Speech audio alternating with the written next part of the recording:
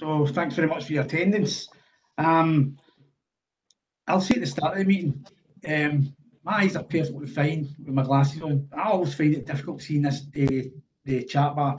So if I miss anybody out, I'm not doing it deliberately, and the clerk will let me know if I've missed anyone out. So I'll say that at the outset.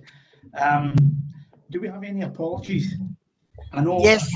Yeah, Mark. Michael from Kevin Doherty's got another appointment. Okay, Mark, do we have any further? There's also an apology from Councillor Mooney, and in terms of the standing orders, Councillor Curran is going to be the substitute member for Councillor Mooney at the meeting today. Okay, can I also add in, just when I remember, Willie Doolan contacted me yesterday. He's got some issues that he can't make the meeting today. So any further apologies? Don't see anybody else there. So can I remind everyone to keep their appliances on mute where possible? And can I also maybe remind you, I don't know if you've seen this in the paper, not to have any filters on. We don't want them to turn up as a cat or a dog or anything like that. So without any further ado, I'll move on to item 1 in the agenda, which is declaration of interest in terms of ethical standards in public life. Do we have any?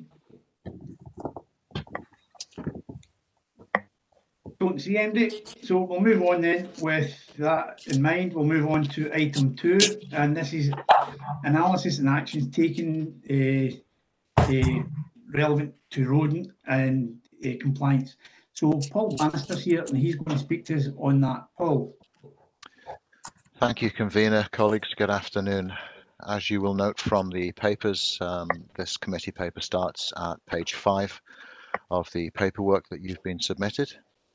And this followed a motion to full council on the 13th of August 2020 in respect of seeking protective services to record and analyse all reports of vermin sightings made to the council, report this data to relevant council committee at regular intervals, and to help to measure the scale and impact of the issue to help inform our approach moving forward.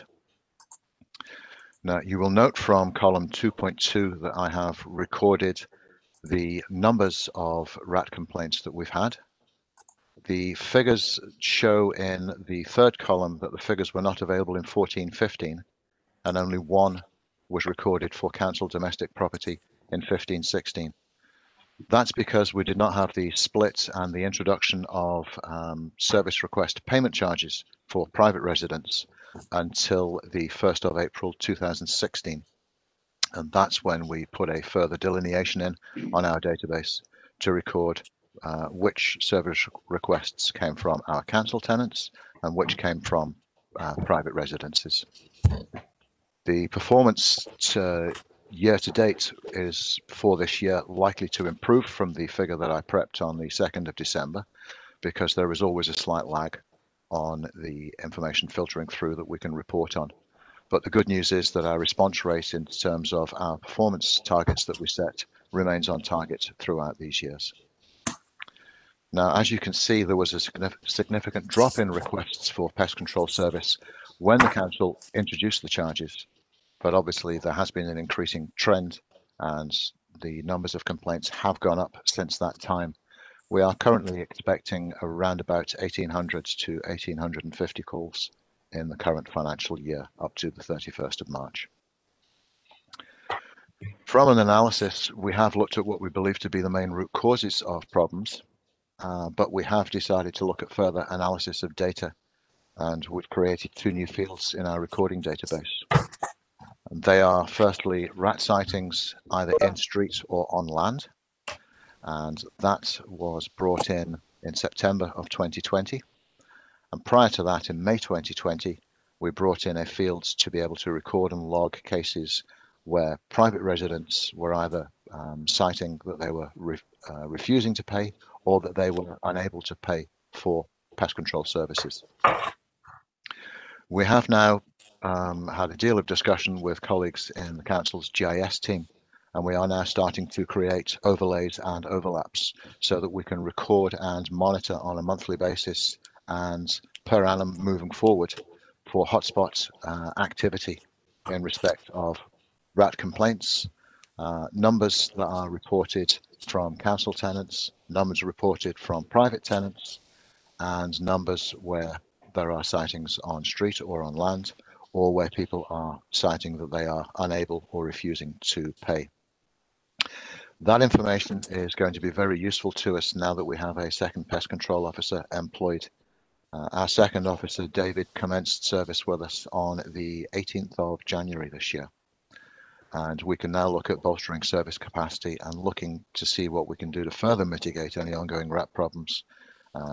More likely, the most important element there will be in the proactive baiting of specific problem areas. Now, that's a very brief run through. The information is there for members to see, and I'm very happy to answer any questions on the data that's available. Thank you. Thanks for that, Paul. We have had an amendment in from Willie Goldie and seconded by Lynn Anderson. It's to add on a third recommendation in the recommendations, and it's going up on the screen just now, colleagues. I have got no problem with including this, so if everybody wants to have a wee look, and if anybody otherwise mind it, can you please let me know? But I've got no problem with including that. I think that was the intention of the service anyway. So I don't see anybody in the chat bar. I don't. The paper's here for noting, colleagues, so we're happy to note the contents therein. Perhaps it might be worthwhile my just stressing at this point, convener, if I may. Okay, yes, Paul. it would be my intention to provide regular update reports on these matters and the analysis of the data to every future Environmental and Transportation Committee as we run through the cycle. Thank you. Thank you. So I've agreed to note the report then, colleagues. Thank you. Oh, sorry, Willie. Thanks, convener. I know that certainly the figures that we have just now are historical. Yeah, we won't be getting ones in the future. Have we any evidence of during lockdown of any council premises or that with an increase in rats? We heard about the people vacating places and making it almost a playground for them. Have we found that within council premises as yet? Paul, you happy to come in there? Absolutely, convener, and thank you, councillor. I'm not seeing any credible data to suggest that there is a marked difference in the way that the rat stats and the complaints data is coming through, but that is something that we will continue to monitor as we are currently continuing to go through the pandemic and under various restrictions. The main issues that we need to keep on top of as a council in relation to tenancies within our properties are the ongoing proofing issues, but we are in regular engagement with colleagues in housing to make sure that if there are any proofing issues or if there are any issues in respect of detritus or dumping within garden areas or common lands to tenanted properties, that we do take the necessary action to ensure across the services that we take relevant action to make sure that these problems are alleviated. But that is one of the things that we will look at moving forward. Okay. Tracy? Thanks, Michael. Yeah, I just wanted to quickly come on and let's say thank you to the officers for the work they've done in providing this report here in the back of the motion in August. It's really informative. So thank you. Thanks for that, Tracy. I don't see anybody else in the chat bar, so we're happy to note the contents of the report. Okay, thanks for that. Moving on to item 3 on the agenda, colleagues, which is the community asset transfer request of View Park Gardens, and it's from pages 11 to pages 30. And Liz-Anne McMurray is here to speak us through this report. Liz-Anne. Thank you, convener. Good afternoon, everyone. Can everyone hear me okay? Because sometimes I have problems with my audio. Loud and clear, Liz-Anne, loud and clear. Thank you. The purpose of this report is to provide the committee with the details of a community asset transfer request relating to an area of the View Park Gardens site, and that's outlined for you in Appendix 1. The application's been made by View Park Gardens Trust, and the report provides information on the outcome also of the investment process carried out in accordance with the Council's community asset transfer policy and process, together with a recommendation on the request from View Park Gardens Trust. Members are asked to note, as a point of clarity, that View Park Gardens Trust, described in terms of the legislation as the community controlled body, has asked that it be confirmed to committee that the group should be referred to as a fully registered charity with OSCR, and they've provided the charity reference number. Their concern in highlighting this to committee is that being not-for-profit organisation without charitable statuses, it's often assumed that these are companies limited by guarantee not-for-profit. View Park Gardens Trust has been an official registered charity since 13th August 2020. When the initial application came in, they weren't, but they are now, and I would just want to reassure that information direct from the group. The report has been prepared in accordance with the Council's statutory obligations as set out in Part 5 of the Community Empowerment Scotland Act, associated guidance and the Council's Community Asset Transfer Policy, a copy of which you'll note is in Appendix 3. In summary, as set out in paragraph 1.2, upon the formal application being made, the relevant authority, i.e. the Council, is bound to carry out an assessment of the request, establish that the applicant is a qualifying body, and assess both the sustainability and likely benefit of the asset transfer. Benefits can include social wellbeing, economic benefit, and provision of services and activities that would not otherwise be provided. Underpinning the CAT request is an aim to protect and preserve the View Park Gardens by restoring the site for use by individuals and community groups. The proposal seeks to provide scope for a hub to be developed from which a range of leisure opportunities for local could be provided, as well as space for local groups to use. In line with the Council's Community Asset Transfer Policy, the findings of the Officer Assessment Panel was reported to the CAT Leadership Group, comprising the Head of Communities, Head of Asset and Procurement Solutions, and the Executive Director of Enterprise and Communities for consideration. The assessment process identified and recognised that the group had undertaken significant work to prepare the application and engage with the local community under very challenging circumstances. However, several key factors led to the conclusion that the community benefits of transferring this asset on the terms proposed do not outweigh the risks and concerns identified through the assessment process. This is outlined in paragraph 2.5 and sections 1 and 7 of the assessment report in Appendix 2 on pages 18 and 21 of your papers.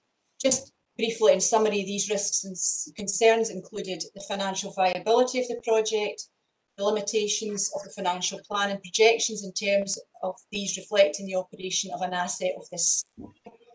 The group does not have a proven track record in managing and delivering services. Their experience of raising and generating a significant level of funds that would be required to deliver planned services from this site is limited, and the financial plans provided did not provide adequate reassurance on these matters. So it is on this basis that the recommendations are as set out in the report. Thank you, Convener.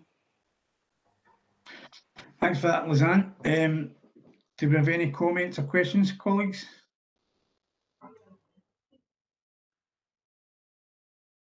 Surprisingly not. Oh, Willie Goldie. Thanks, Willie, Convener. I know that we had an amendment which has been declared not competent because we don't have the agreement of the group, essentially to extend the statutory process. But the group have wished to articulate that they feel that there has been a degree of inaccuracies within the report, and would actually like to still be part of the community asset transfer process, but have greater communication in that with the council. Our amendment was to extend the process, but as we don't have the permission of the group to do so, we won't be able to put that forward, but they do have lots of concerns about the report itself. Cheers. Thanks for that, Willie. I think you'll know more than most that we've tried to get some sort of form of words from the group to say exactly that, and I just can't see why it hasn't came forward. Even to 10:02 this afternoon, you know that we were working towards that, and unfortunately it's not been forthcoming. There's nothing would delight me more than this process to be, to engage with the group. Unfortunately, and I hate to use this analogy, you can lead a horse to water, and it's not been possible at this point in time. I'll bring the leader of the council in, Jim Logue. Yeah, I think all members know that the council is very supportive of community asset transfers. In fact, there's been a number of transfers which have been sourced over the last year since we formulated the policy in 2019. I think we all recognise the enthusiasm and the commitment of officers who work in that section to deliver the aspirations of local communities. It's certainly disappointing that that has not been realised here. I think if the Trust has any concerns, I'm sure that there will be scope for those to be articulated at the next stage, and that will be the appeal to the Scottish Government, which they rightly have pointed out they will access. So I think it's best that we agree to the recommendations today, and if an appeal goes to the Scottish Government, then I'm sure that the Council will defend their position robustly. Thanks for that. Any further comments or questions, colleagues? Wally? Thanks, Convener. Can I move a direct negative of the report that we don't accept it? Well, do we have, I'm not sure on that one. Do we, well, first of all, do you have a seconder for that?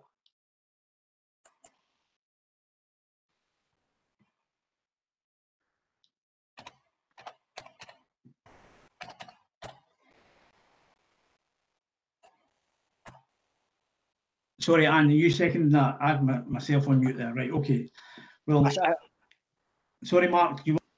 Yeah, I've seen Councillor Anderson's hand up there, Convener, so we'll take Councillor Anderson down a second. That can I just clarify with yourself, Councillor Goldie, that the direct negative of the recommendations, the outcome of that would be that the decision time frame that's been agreed with the group would be extended, and that would be asking the council to take a decision to extend the time frame without the agreement of the group. Now, my understanding is that any agreement to extend the timeline must be agreed by the group, and my understanding is the application came in June, and the council, because it was during the lockdown, that the council had an agreement in place that the determination of the application would be in February 2021. For the council to take a negative decision and not take a decision on that without the agreement of the group would not be competent. Robert wants to come in. Robert, can you maybe come in? Thanks. Just for a point of clarification for Councillor Goldie. To me, reading the recommendations, taking the negative is that we approve the application. That's the negative of it. So if that is what is proposed, I would suggest that we actually get a form of words for the amendment to say that the application is approved. If the request is to extend the timescale, then I think that would mean that we would not meet our statutory responsibilities. And subject to Mark's advice, I would say that was also not competent as the proposed amendment was. So if you're going for the negative, and my reading of it, Councillor Goldie, that means for recommendation number 2, it's rather than approving the rejection, what you're doing is not approving the rejection, which in effect is approving the CAT transfer. It's just looking for clarification so that myself and Mark can make sure that we get the right decision. Thank you. Yes, that would be to approve the CAT transfer then, please. Okay, and so you're moving that. Is that Paul Damasio, you coming in? Thanks, Convener. It was just a comment. In my communication with members of the group, understanding is that they're refuting the fact that they've rejected the contact. Just to make that clear. Well, I mean, at this stage in the process, I don't know how you can say that, because there's been plenty of opportunity. So we have a position, colleagues. Sorry, Tracy Carragher, you want to come in? Oh, sorry. Thanks, right. Michael. Yeah, just a quick question. It was said earlier that it was known that the group were willing to appeal to Scottish Government. So I just don't understand. I may be missing something here, but what I'm hearing here is the group have not been in contact, but the council know the group will appeal. So that sounds to me as if they have had discussions with the group. Can that just be cleared up? Lisanne, do you want to come back in that? Or, sorry, Paul, Robert. Sorry, Robert. Yeah, I'd just like to come back. We've obviously been in discussion with the group for quite some period of time. As close to committee as 2 weeks ago, before the paper was published, and we approached them, told them we had concerns about the financial viability and the experience of the group, and asked them if they would wish to extend the time period so that they could go away and actually either build on their experience or look at getting a financial solution, which would mean that we would be looking at it, and they did not do so. So that leads us then to say, as Lisanne has pointed out, that the group have no experience of operating a facility of this kind and do not have a business plan which would support it. So we have been in touch. It may not have been the answers that the group were looking for, but we did reach a point where the group wrote to us and said that they just wished the committee to make a decision, and they would then follow the process thereafter. So that's why we're saying that. And that's down to the group whether they ask for a review. That's purely in their view, depending on the outcome here. But the outcome is, and the recommendation that we put forward was that we didn't think we could give over an asset of this value for a lease value of £1 per year based on the business plan that the group had presented. So there has been communication, but the group have been very clear that they want us to make a decision on it. They have had further opportunities to ask for an extension, and my understanding is that they have not wished to pursue that. Thanks, Convener. Okay, thanks for that, Robert. Sorry, Jim Logue, I missed you out there. So I've got Jim Logue, then I've got David Cullen, and I think Paul Damasio's come back in. So I'll take Jim Logue first. I'm rather surprised. I'm not sure whether Woolley is going to pursue an amendment as he previously outlined. I'd be extremely disappointed if he did so, because there's been a number of community asset transfers and invariably they have gone for the market value. Now, you see here that the market value is £36,000 a year. The group have offered the derisory insulting sum of £1. They tell us it's a valued facility in that area, and yet they value it at £1. I mean, that is quite bizarre. Michael, the convener, sent out an email to all members last week, which showed the level and nature of engagement which has taken place between the group and our officers. And you can see that our officers have certainly gone well beyond the course of their own duty in trying to encourage and sustain contact with the group and direct them in the appropriate manner to generate funding and to try and get this transaction over the line. And notwithstanding that, there's been an incredible amount of negativity towards our officers, almost an inference about their personal and professional integrity. And I do not think that has been helpful at all. We would set out a very dangerous precedent. Sorry. Can I remind everybody? A very dangerous precedent if we transfer this for £1. What would we say to the CAT transfers that have already taken place? We'll now review your position and possibly rebate you. What do we do with future CAT applicants? Yes, based on the precedent of UPAR, we'll give you it for £1 as well. Do you think that from an audit perspective, that would be acceptable? I do not think so. I think we're putting ourselves into a very, very dangerous situation, making flesh of one, foul of another. And I certainly would counsel your motion, Woolley, or your amendment, and ask you to reflect on it. Thanks for that, Jim. Thank you. David Cullen. Thank you, Convener. I would just like to reiterate and support the words of the council leader. North Lanarkshire Council, and I'm sure all elected members, irrespective of party political persuasion, support the principle of community asset transfer. But the principle of community asset transfer has got to be bound in sustainability, whether it be financial, whether it be the makeup of the group and the sustainability of the group, to ensure that assets that are transferred to community groups don't come back to the council, following a failed asset transfer, if you like. So I would like to reiterate the words of the council leader, is that North Lanarkshire do support the principle of community asset transfer, where officers have got the professional capability to assess asset transfer bids, where officers submit a report to us primarily with a recommendation. The group have already indicated has been alluded to the intent to appeal the process to the Scottish Government, but I fail to see how we can support an amendment that looks to support the asset transfer, given the concerns of officers that are related and right through the report, not just the financial aspect of it. There are concerns about the sustainability and the viability of the application right through the report. And I do agree with the councillor Loeb, the councillor leader, that there is an element of calling officer integrity into question here, because they've produced a report that some are not actually agreeing with. Now, irrespective of whether we agree or disagree, officers are tasked to use their professional experience and expertise to write a report and provide us with the recommendations. They've done that in this case, and the recommendation as it currently stands, based on the application provided, is that the report is rejected.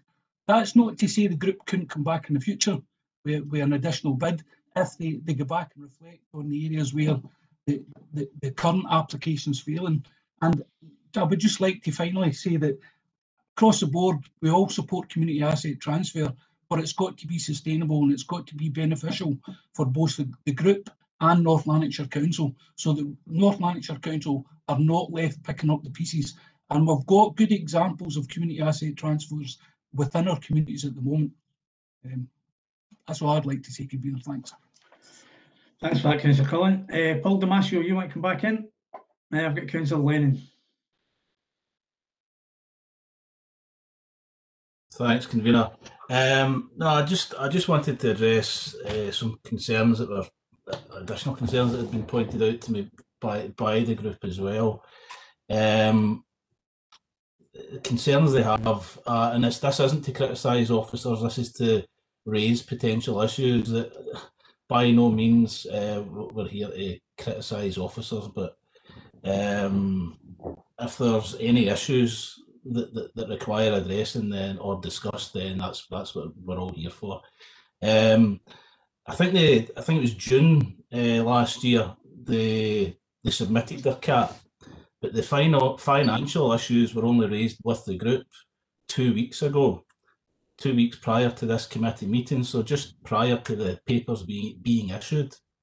Therefore, by a matter of days, you know, in terms of communication, if that's the case, then the group really haven't had any time whatsoever to react and work with the council 2 weeks prior to this committee meeting in relation to the financial aspect. Again, if that's the case, then there's obviously a, what's that, 7-8 month gap that communication in relation to the financial aspect. Right, Paul, well, as you see with the clarification on that as to when the financial aspect was raised with the group. Well, before I bring officers in, it was made quite clear with the email I sent out last week with the correspondence from Liz Ann that the correspondence with the group went back to last June, and a lot of it wasn't answered. Robert or Liz Ann, do you want to come in and clarify? I'll come in first, Convener. 2 weeks ago was when the paper was published showing the recommendations, Councillor Damasio. It's not when engagement and discussion took place with the group. The discussion and engagement with the group's been ongoing since they submitted the application, and it's covered all aspects of the application. They were given a final opportunity 2 weeks ago to revise and reconsider, and they chose not to do so. So please don't think that that's when they were advised of any issues. The discussions have been ongoing. As for how we have approached it and what's been given, we need to remember the report is the culmination of the work of assessing the application. It is not the be-all and end-all, and the recommendations therein are the subject to the work that's been ongoing since the application was submitted. So a whole load of discussions have been taking place throughout the process of the application, and certainly not just in the last fortnight. Thanks, convener. Thanks. Lisanne, would you like to add anything further to that? No, other than to endorse what Robert said, it was an opportunity for the group prior to the final consideration to add any more information into the process. Okay, thanks very much for that. Councillor Lennon. Greg. Thank you, Chair. Thank you very much. My question is in relation to process within this in the wider context. So can I ask an officer to explain to me how many successful CAT processes we have across the authority at the moment? How many of them are supported by the community's teams in acquiring that CAT? And in addition to that, is this an unusual set of circumstances that we find ourselves in as opposed to a normal CAT process? Because having spoke to this group, it seems to me that there's quite a lot of CAT before the horse coming here. We'll no allocate any significant time for the relevant funding to be acquired. The group cannot build appropriate capacity within the timeframes of the CAT. So I'm curious to hear officers' opinions in relation to whether or not this is standard practice for community groups in North Lanarkshire. And what's the sort of vision moving forward that we're going to have an expectation for community groups to take over more CATs and potentially in the future due to budget restrictions? Robert, do you want to come in on that? I think probably based in Lisanne in terms of numbers, so Lisanne will know the numbers. Lisanne, sorry. This is not, I'll just say this is not unusual. Not every community group who wants to pursue a CAT is successful, and we have had very many successful and in fact some significant CAT transfers in the last year or 18 months, but I'll let Lisanne just give some detail on that. I don't have the numbers to hand, but the figures are regularly reported through the Community Empowerment Committee, and in fact there's a statutory report on the number of inquiries and the number of successful CATs, and that's an annual report that we produce and put through committee, because it's also a requirement of the Community Empowerment Act, so happy to recirculate that if required. There are a significant number of inquiries that don't get to the stage of a full formal assessment because groups work with the communities team to look at other avenues, including short-term leases of premises. Usually groups approach the council from the perspective of wishing to operate a service from a building rather than it is an attempt to save a facility which the council's already taken a decision on. So this one is unusual from that perspective. Successful recent CAT applications, Coatbridge Bowling Club, for example, there was a well-developed business plan which was on the cusp of receiving funding at the point in time that one was considered. So the officer's view is that this is at a very, very early stage in development, and we wouldn't usually see an application that was as early in its development going through the formal decision-making process that outlined for you. But it is a prerogative of the group to insist that happens, and the council makes a determination on it. Okay, thanks for that, Lisanne. Supplementary, Chair. Supplementary. When you go, Greg. So just really quick then, obviously we've heard from Robert and Lisanne in relation to not being able to pull the figures, so perhaps if I simplify that question then, could they perhaps inform me or indulge me in relation to the number of CATs that have been successful over 5 years? Because I imagine that being a small number, surely that will be something that will be able to provide. Any CAT that's been allocated over 5 years, how many have we had in the authority? Lisanne? Convener, I would be giving incorrect information if I speculated on that number. I could make a guess at it, but I'm not prepared to do that to committee. I prefer to give the member that information or the committee that information offline. Okay, I think if you can do that offline then, Lisanne, and give it to the committee. I'm happy with that response. Thank you. Happy with that? Greg, you happy with that, yeah? Yes, Chair, thank you. Thank you.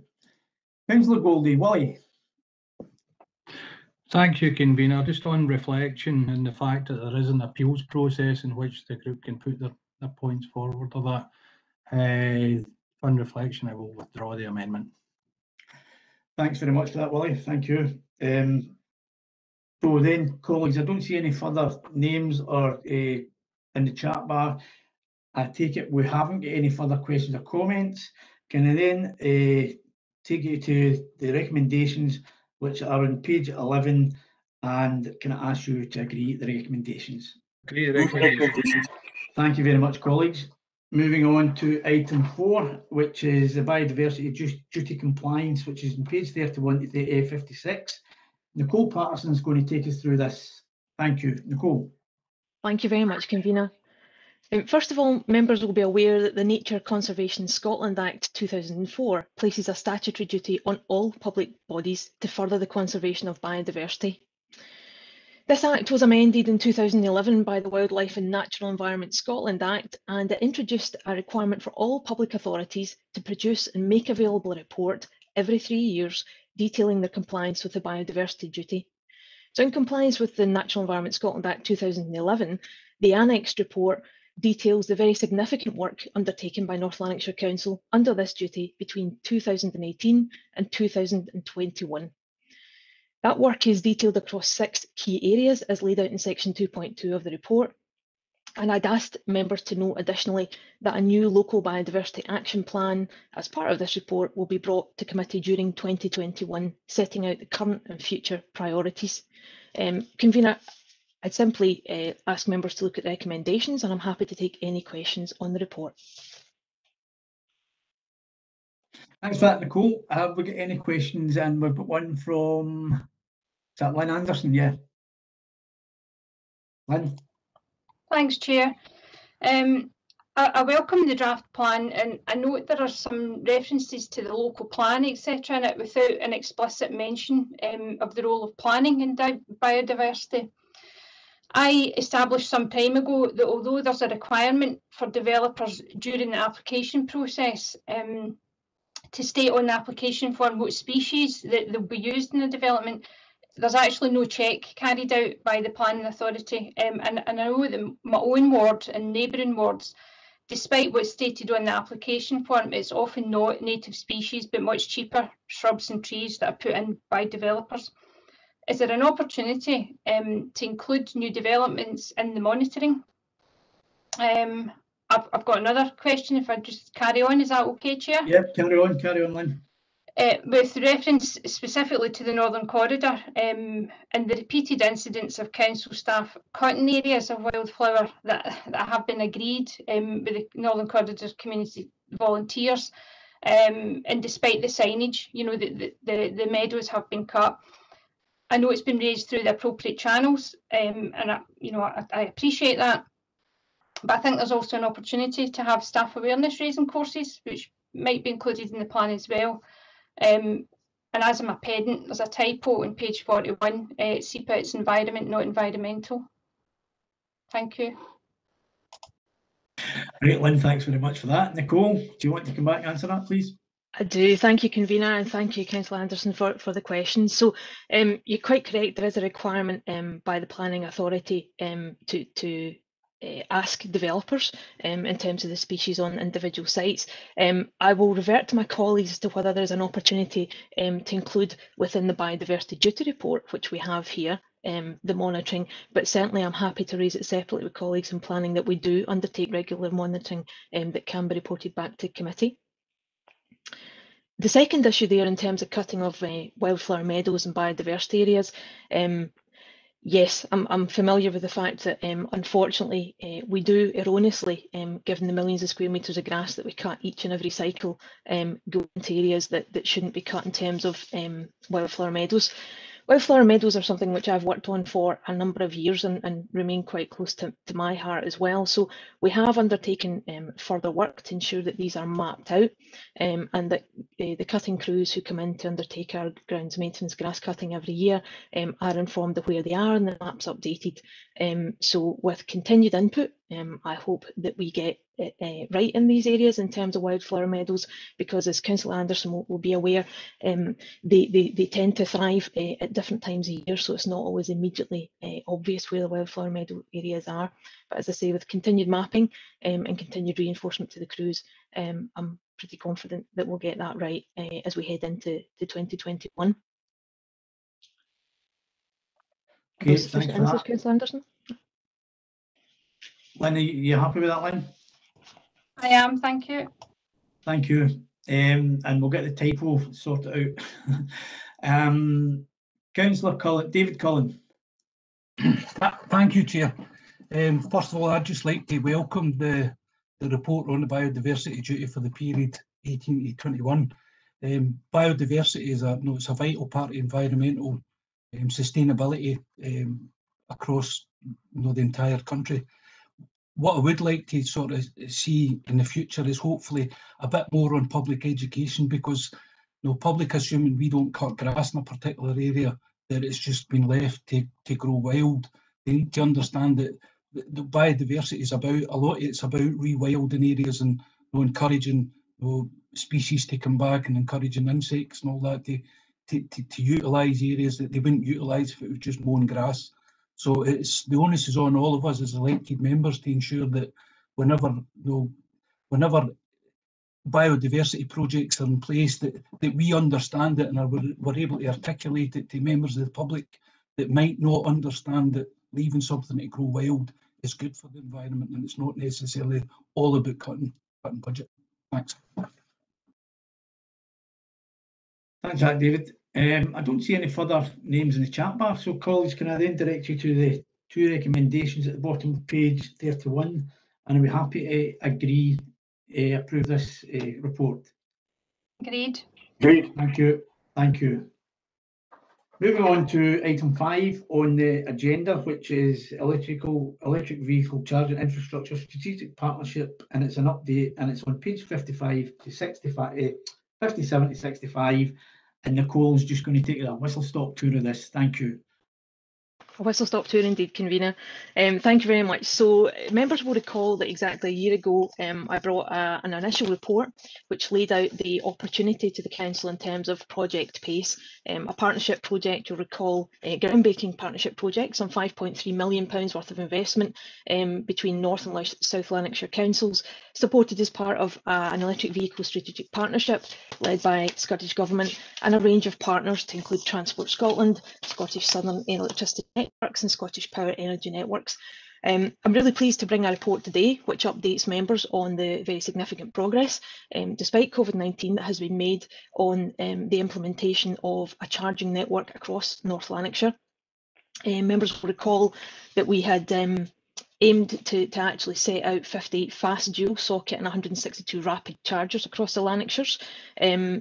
In terms of progress, the first chargers, as I'm sure members will be aware, went into Strathclyde Park in July last year, which saw the initial provision of 3 rapid chargers and 3 fast chargers.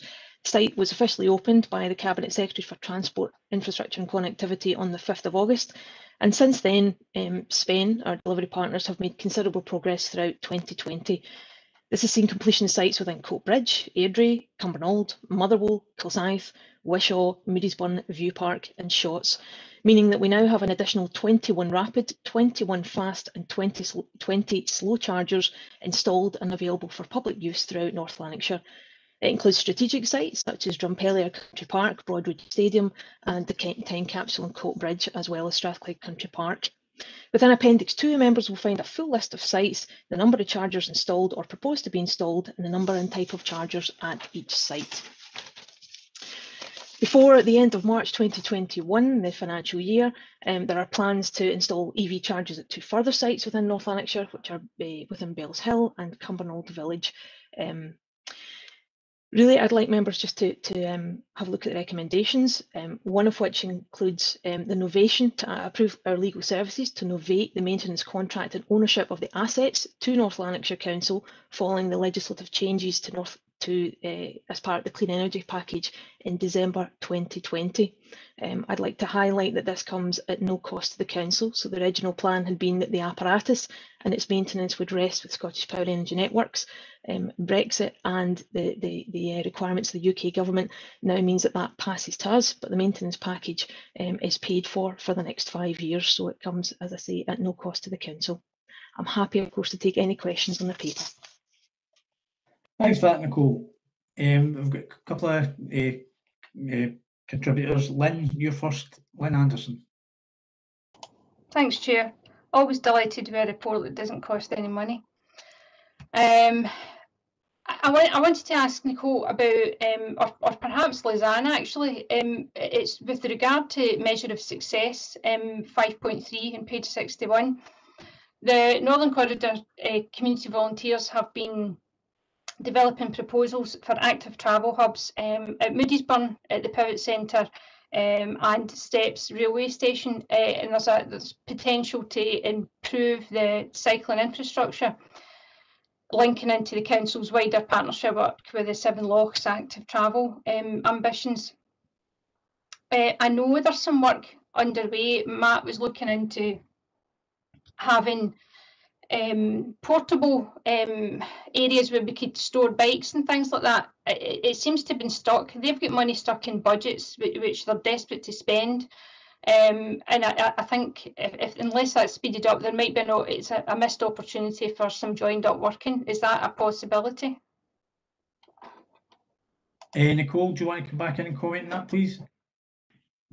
If I might first ask Lisanne to come in and comment on that, because I saw her nod. Okay, Lisanne, I got it wrong again. Right, Lisanne? Only to come in and say that I'll pick that up with Matt Costello and confirm the position. But I don't know right now what the delay is, so I wouldn't be able to advise committee, but I'll be assured I'll pick it up with Matt. Okay. Nicole? Thank you, convener. Probably one of the items that I should have said, which is indirectly related to Councillor Anderson's point, is that actually through the same fund via Scottish Government and Spain, that Getting Better Together Shots have, I think, recently taken delivery of a couple of electric minibuses as part of the same fund, which is obviously a good news story for our wider communities as well. I thought it's just worth adding that, convener. Also, if I can add on to that, Glenboy Development Trust are in the process of getting 2 electric vehicles themselves, not minibuses but vehicles. So it's all working together. Councillor Goldie, Willie. Thanks, convener. Just 2 or 3 things. Really welcome the partnership between the Scottish Power, ourselves, South Lanarkshire Council and the Scottish Government, and also welcome the Scottish Government cash that's come into it. 2 or 3 questions. Broadwood is currently a COVID vaccination centre, which is absolutely fantastic. Do we advertise where the closest available site is if people can't charge their vehicles there? Other question is, at 2.3 in the paper, there was issues with Strathclyde Water Park, I think it was, and another site of that where there was accessibility issues. It's just to see what the accessibility issues were. And really the final point is it was absolutely fantastic. The council's been generous and been supplying free energy to everyone at the charging points. I wasn't particularly aware of that, and it's disappointing that the commercial vehicles have been abusing our goodwill. What are the commercial charges? We're going to have to start charging for the charging points and obviously for the upkeep of the equipment of that at some point. What are the commercial charges of that? And are we likely to match the commercial or be less than that? It's just interesting to see the rollout of this. And we don't want to be left out of pocket, but we don't want to be seen as privateering in it. Cheers. Thanks for that, Willie. Nicole, do you want to come in and answer some of the points, please? Absolutely, convener. Thank you. Thank you for the questions, Councillor Goldie. First of all, I'll tackle Broadwood Stadium. So yes, the member's absolutely correct. As you know, we're in a very fast and fluid situation as regards COVID-19. So Broadwood Stadium, the apparatus is installed and functioning, but of course the site's been taken over quite correctly as a COVID-19 centre. So what we do is we publish on the website. We don't necessarily advertise there at the site what's available. We do publish on the website, and it's part of the Charge Place Scotland network. So anyone who's looking for charging capability knows where the remainder of our sites are, and it adds to the network that we have already, so the public are aware of where they are. In terms of the very specific issue about the accessibility issues over one of the sites and why it wasn't taken forward, I'd ask if I can come back with the exact detail of that to Councillor Goldie, I think is best. And it's absolutely an interesting point you raise and quite correct, Councillor Goldie. So the costs that we do have, of course, for electric vehicle chargers at this point in time is for the electricity, and it is a disappointment to the wider team as well that commercial vehicles are using the facilities, particularly at Strathclyde Park. We have undertaken discussions with those commercial vehicle operators because whilst it's great that they're investing in electric technology, we of course wouldn't wish to necessarily subsidise the businesses in that way. So we are in discussions with them about, and Scottish Power, etc., about apparatus for their own depots. But I think the member raises a very valid point, and it's one which we will bring a paper back on later in the year, and that's to determine the appetite of the council. So we'll bring you the actual usage of the chargers, the costs of the usage of those chargers, which at the moment, you're quite right, is free, and then determine the appetite of committee as to whether you would wish to see charging instituted there or indeed not. There are thoughts from government that indeed to install a charging regime would actually act as a catalyst for other investors, and in fact by leaving them free means that we're not, in terms of private investment, we're not suitable at this point. But that's something which we continue to discuss, particularly with Transport Scotland and South Lanarkshire Council, of course, as well, who we've entered this project with. But I will bring a paper back to committee. In terms of the specific point about commercial charges, we haven't specifically looked at commercial charges, but I say it's part of that potential charging paper. I will bring that back to committee later in the year. Thanks for that, Nicole. Molly, you happy with that? Yeah. Thank you. David Cullen. Thanks, Chair. Basically, my question was answered. It was just round about the charging mechanism. Obviously, electricity doesn't come free. Somebody's paying for it somewhere along the line. And I think you've answered that quite fully for me, Nicole. We look forward to the paper that comes in the future. Okay, colleagues. I don't see anybody else's name or in the chat bar. So then can I take us to the recommendations, which are 3 on page 57. Are you happy to approve the recommendations? Agreed. Thank you, colleagues. That brings us to the end of our agenda. So can I thank you all for your attendance and wish you a very good day. Could I ask the officers to stay on for a minute or two after the meeting, please? Thank you.